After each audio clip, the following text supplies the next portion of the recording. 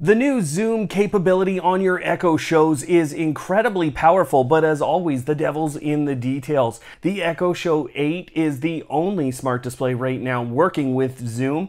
Plus, you need to set your language as English United States. You need to be in North America, and then you're good to go.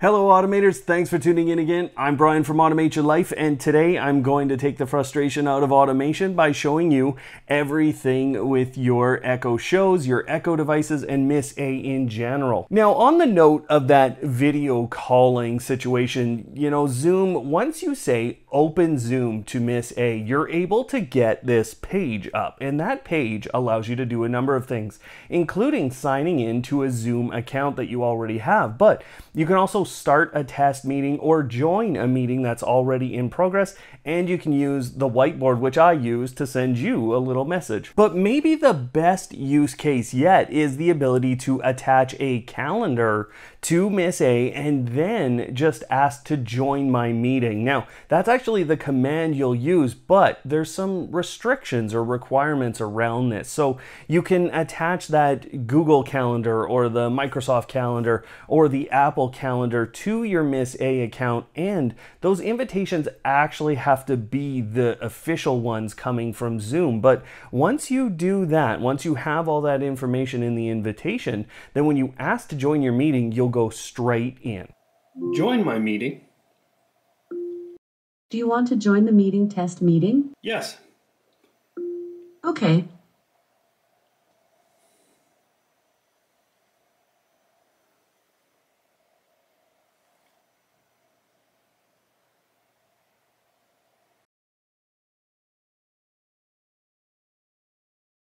The other video calling option is direct on these displays. The most interesting thing that I found with this is that you can create groups of contacts and then use those as your video calling option. So the thing you'll find out with that though is as soon as you add people to a group inside of the Miss A application, they're gonna come back and ask, what are you doing to me? And what does this all mean? After you're done talking with your family and friends over the holidays here, I think just like me, you're probably ready to look at something a little bit better and a little more fun. And that is now available on the Echo Shows with Netflix. So you can actually ask to open Netflix now and you will get the full login screen. Now that's a direct interface into Netflix at that point and you're able to stream. Now I do think that at some point we'll see Netflix show up in the application, and I actually don't know if this was just because of me being in Canada versus the US, but that was my method for getting to Netflix. I'd be interested to see or hear if any of you have Netflix in the list of media services available to you if you're in any country, really. I've got two big red balls in my hand, and actually when you go and you buy these Echo Red devices, they're a limited premium edition of the Echoes that really just are red, but Amazon goes and donates $10 to a really long named fund, and you're doing a little bit of charity work at that point. Now, I took these and I replaced my set of Echo 2nd generation and got a serious improvement on my Fire TV home theater situation. And the last time I talked about those Fire TVs, well, we had new routines options for them, and that was a really great addition. But now we're seeing the brand new interface start to roll out on the new Fire Sticks, and that's where you're going to see it. The ones they released, the light version and the brand new 2020 full HD version of those Fire Sticks. Now, the first thing I'm noticing with this brand new interface is it's taking a lot to run. This is a heavier visual interface with more in it. It's really heavy on providing you options to watch, and I really love the new search capability, which allows you to break things down and filter things really quickly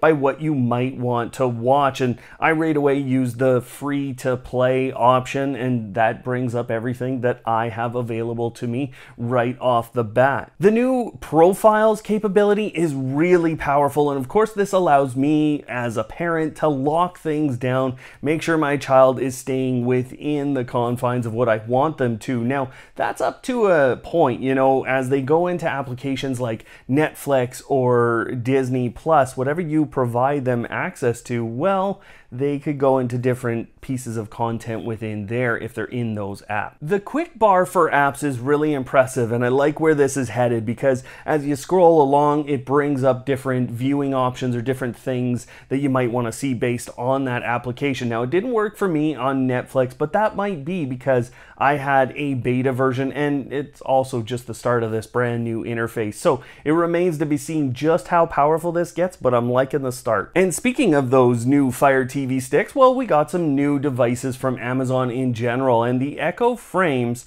which I went out and bought right away to showcase to you guys. You know what? Sadly, those are pretty much done for, or they're not as good as the brand new version. Now, the good news for those of you that went out and purchased one of those, you can get an upgrade right now for $70 just to get those new Echo Frames. Now, for those of you who don't have a Fire TV stick, or you're looking to control an AC unit or something that you have in a room with an Echo Flex, well, there's actually an option. Now, Andrew had sent me this option on Twitter. He kind of showed me that, and sadly in the UK where he is, there's no stock, and in the US there doesn't seem to be any stock, but I got one here in Canada. Now, this is an attachment that goes into the Echo Flex, which still is one of the most interesting Amazon Echo devices out there because of these accessories. So this is definitely something to look forward to. I'm going to review the device fully over on our tutorials page. Make sure you can get that set up and see what it works with. I have been holding off on changing the batteries on my Wiselock just to see how far I can push this thing, because it actually says like 0% battery at this point. I think it's supposed to be dead, but it's been saying that for weeks. Now, what's interesting about this situation is because I think I've left it so long, Amazon actually created a notification, and we've seen this get further and further in or deeper for our smart homes, but Amazon actually told me to go buy some batteries that would fit that Wiselock. So this is really interesting smart home integration, and they were right. I should have bought new batteries, but I'm gonna wait. And that's one of the simpler ways that Amazon is updating their voice assistant to make it better and better at predicting what you need. Now, that's a fairly simple way, you know, it's Wiselock, low on batteries, it's connected to us, therefore tell him to go buy some batteries. That's kind of simple, but they've become better and better at predicting your goal, and they're starting to implement some of this with your voice assistant. So the idea is that when you ask a general question, and the great example that Amazon gave was if you ask to how long it's going to take for you to steep some tea, well, you might just get an answer normally back of, well, it takes 3 minutes to do that. But now the idea is they tell you that information, and then Miss A will ask you if you want a timer set for that same 3 minutes. And not only is Miss A getting smarter at predicting things, but she's also getting smarter in terms of translating and in terms of other languages. And this is one of the major things that the international community outside of North America has really struggled with Amazon's voice assistant. And the first option, or the first new feature to tell you about, is the live translation mode. Now, you have to specifically request this, especially on an Echo Show. This is fantastic because you'll actually be able to say something and it will be translated. Now, if you want it in the other language, you're going to have to do the reverse. And if you're in the US, Europe, or Japan, well, now you can also set a second language to just speak with your voice assistant. Huh? Oh yeah, I was filming. Well, that's actually a great example here of one of the new features. Now, I'm loving how much the new routines are changing and how many more triggers we're getting, because it's allowing our smart homes to become a lot smarter. And I was just snoring away there, and that's actually one of the triggers that you'll get with the new sound detection trigger. Now, this is only available in the US, and it's a slow rollout on this one. We're also seeing coughing as an available choice and a baby crying. crying sound detection option. So these would be examples of Miss A being able to hear what's going on in a room and notify or take other action. It wasn't too long ago that we gave away 10 Flick packs here, and these are the smart buttons that you've seen on the channel a few times. They're fantastic little buttons. Now, what I was able to show you was Apple HomeKit integration, and I was able to talk a little bit about Miss A integration. Well, a lot of you have asked, when is that coming? Because I think this is going to be a big trigger for lots of those routines. And actually, I have to tell you that I was denied access to the beta program, but there's good news around that, because actually I was denied because the beta is over and now we're just waiting for it to show up. So this should be very soon. You're going to have Flick integration to trigger a ton with Miss A. Last time on these updates, we were talking about a second generation of the Echo Buds coming very soon. And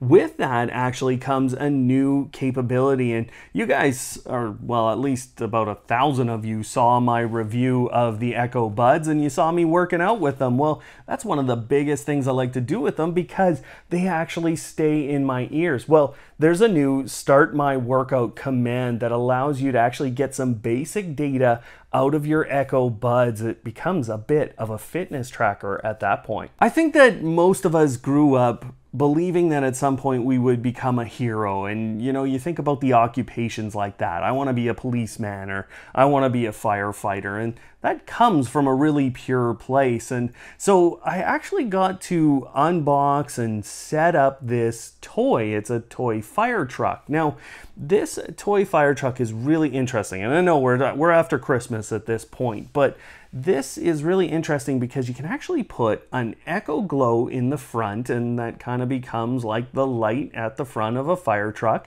And you can put an Echo Dot Kids Edition in the back. It's a 3rd generation.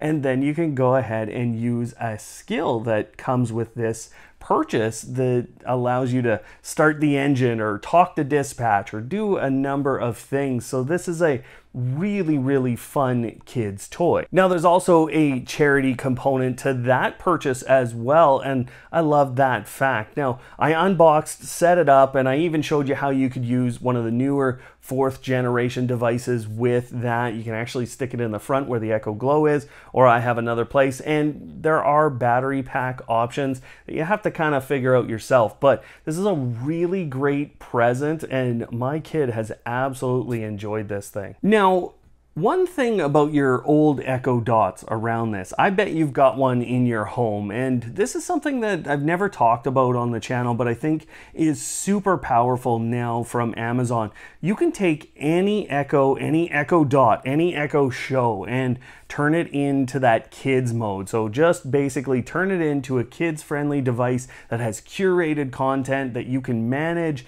everything that's available on that, and it becomes a really great kids device. So even with that fire truck, you have an old Echo Dot 3rd generation, it doesn't have to be the kids edition, it can be any of them. And the same holds true for the Echo Dot 4th generation. It's a really fantastic way to turn older technology that you're not using anymore into a kids edition and to start your kids using this stuff. I'm gonna loosely use that skill on the fire truck to transition to talking about a skill from Domino's in the US. And I love this idea because pizza and me are best friends. And so honestly, from Domino's, there's a skill that is connectable basically to your ordering process, and then you can get live updates from Miss A on just where your pizza is. As I set up lots of the new Echo devices that I've brought into my home recently, one of the questions on those setups were, do I want to enable Amazon Sidewalk? And if you haven't set up anything, then you might not have had this question,